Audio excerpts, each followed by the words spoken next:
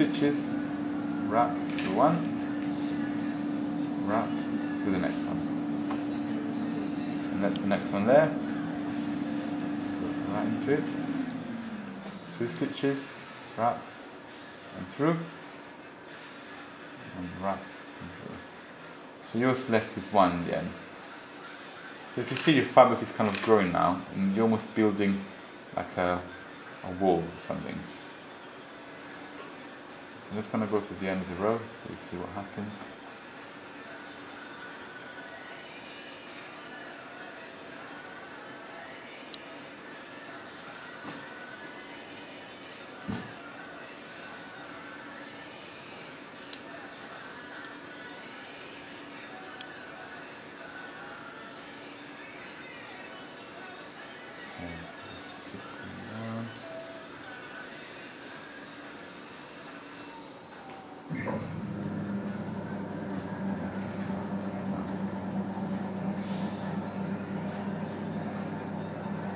So you see that the first row is always a bit tricky, it's taking me quite a while because the foundation chain sometimes can be a bit tight.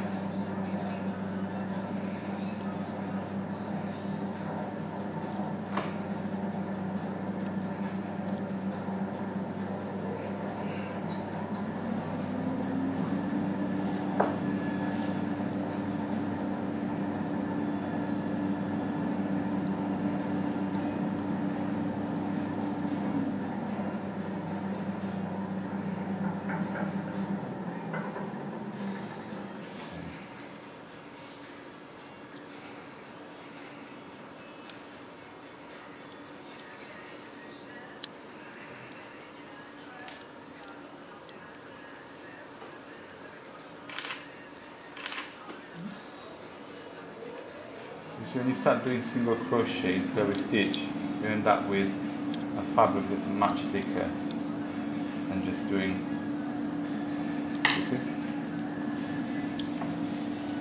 see how much thicker this is. What you can do, you can just make a really long one and then carry on doing what you were doing here, but if you want to make an actual fabric, then it's like knitting. So just go back, and you see now you've got, if you look at the back of it, you'll have a set of like chains that you can go through quite easily now. You see, so it will be much quicker. The first one is right there. So your hook will almost naturally go into it. There will be plenty of space for your hook to get into. So if you look at the next one here, you see there's a ring there and another ring there.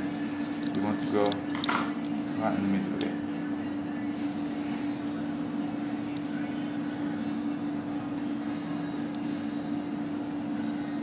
Next one. I'm going to do a few rows so you have an idea of what you can actually do with it. So each of these is a stitch, so each movement is a stitch. So that's a stitch done, and a stitch looks like almost like a block with a lid on top. Can you see? A little block, like a lid on top. There's one there. I'm going to do another one now. That's one stitch.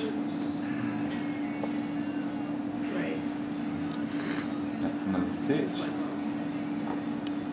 So I'm going to count the stitches in the end and I'll show you what you can do as well.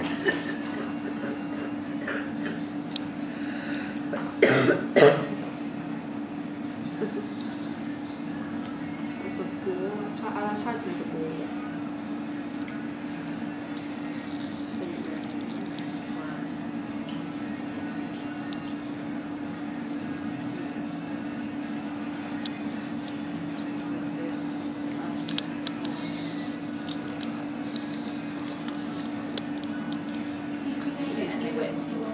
Yeah. So when you go through the top, do you go through both? Through both.